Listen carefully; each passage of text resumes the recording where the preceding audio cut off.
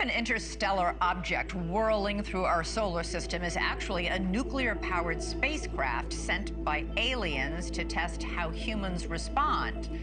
That's what a noted astrophysicist believes might be the case, and he says an image from the Hubble telescope backs him up. Most scientists agree that the so-called Three-Eye Atlas is a comet from another solar system.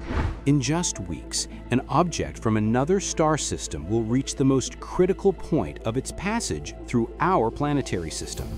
Astronomers call it Three-Eye Atlas, the third confirmed interstellar visitor ever detected. On October 29, it will swing past the Sun at perihelion, the closest point in its orbit. From Earth, however, the comet is already slipping into the Sun's glare, vanishing from telescopes at the very moment it grows most active. The timing might seem disastrous, but orbiters around Mars are perfectly placed to take over, offering humanity a singular chance to witness an interstellar comet at its peak. Perihelion is when a comet shows its true nature. At this point in its orbit, solar radiation becomes most intense, warming the nucleus and triggering jets of gas and dust. These eruptions create a coma, the hazy envelope around the nucleus, and extend into a long, luminous tail that streams away from the Sun. At perihelion, a comet can brighten dramatically, sometimes flaring unpredictably, and in some cases, breaking apart entirely. This volatile stage reveals the internal structure of the nucleus, exposing fresh ices and materials that have been sealed away for billions of years. To astronomers, perihelion is the critical phase for unlocking a comet's secrets. For Three-Eye Atlas, perihelion will occur at 1.36 astronomical units from the Sun, slightly beyond Earth's orbit. Although not a close shave, the heat will still be enough to drive vigorous activity. The timing, however, is less than ideal. As of late September, the comet is moving into solar conjunction, disappearing into the Sun's glare from Earth's perspective. Through October and early November, it will be unobservable by Earth-based telescopes, just as perihelion activity peaks. This alignment threatens to leave astronomers blind during the most scientifically valuable weeks. Yet, the cosmos has provided a workaround. By chance, Three-Eye Atlas will pass relatively close to Mars on October 3rd, just weeks before perihelion. At about 0.19 AU, or roughly 30 million kilometers, the comet will be well within reach of the instruments carried by the spacecraft orbiting the red planet. These orbiters, operated by multiple space agencies, were not built to study comets, but many have cameras and spectrometers capable of turning outward. For a brief period, Mars will become humanity's observatory, bridging the gap until Earth can see the comet again in December.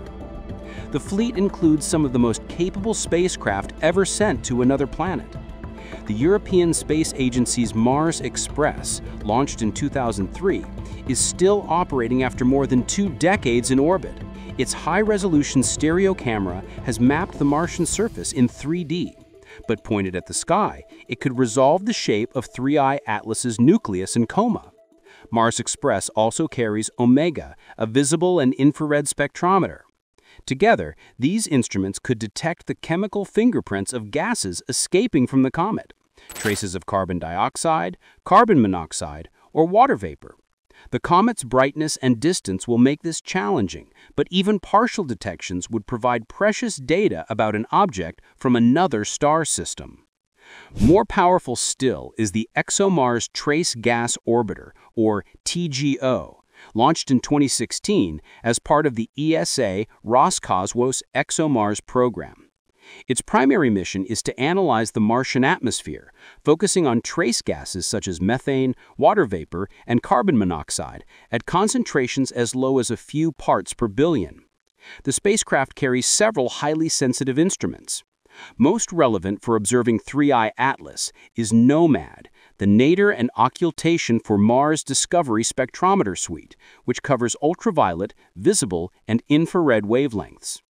NOMAD is capable of distinguishing the molecular fingerprints of gases like carbon dioxide, carbon monoxide, and water, precisely the species expected to dominate the comet's coma. If the comet is bright enough, NOMAD could detect subtle variations in these volatiles, offering direct evidence of the chemical conditions under which the comet formed in its original stellar system.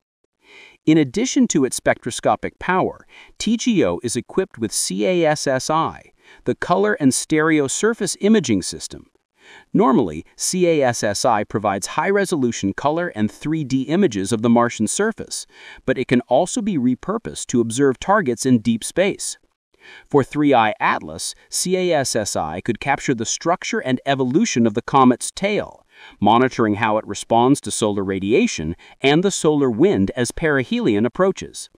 Combining CASSI imaging with NOMAD's compositional data would yield both a visual and chemical portrait of the comet, something that Earth-based telescopes, constrained by solar conjunction, cannot provide. NASA's Mars Reconnaissance Orbiter, MRO, adds another layer of observational strength.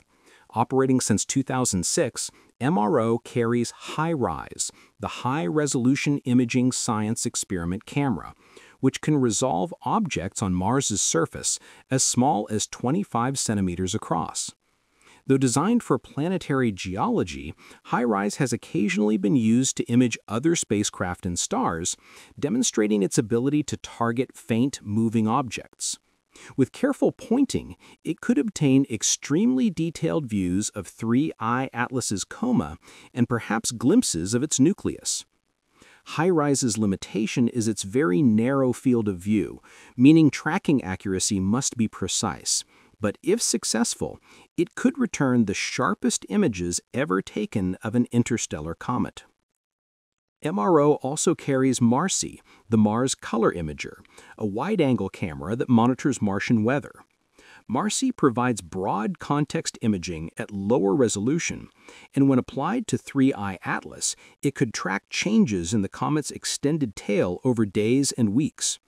The two instruments complement each other. HiRISE could capture fine-scale structures, while MARCI reveals large-scale dynamics, giving a multi-layered view of how the comet evolves under solar heating. Several other orbiters in Mars orbit may contribute valuable data.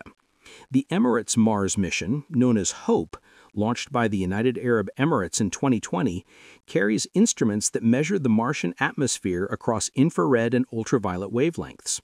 These spectrometers could be redirected to detect escaping gases from 3I Atlas's coma, especially water and carbon dioxide. China's Tianwen-1 orbiter, also launched in 2020, carries medium and high-resolution cameras, a magnetometer, and spectrometers. Although optimized for Mars, its payload could still provide imaging and basic spectral data of the comet. NASA's MAVEN, the Mars Atmosphere and Volatile Evolution mission, launched in 2013, specializes in ultraviolet observations of the upper atmosphere and its interaction with the solar wind.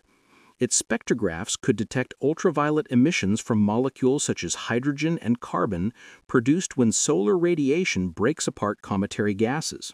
Even the aging Mars Odyssey, in orbit since 2001, remains operational and could play a supporting role either by attempting simple observations or by relaying data from other spacecraft back to Earth.